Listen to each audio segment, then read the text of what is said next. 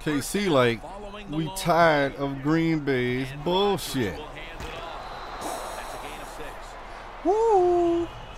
James Starks is knocked out right now. God damn. Let's see that again.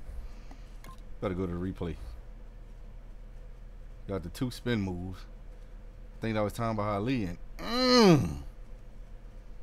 first I thought that was Eric Berry when I first saw it. Wait, people disappearing and shit?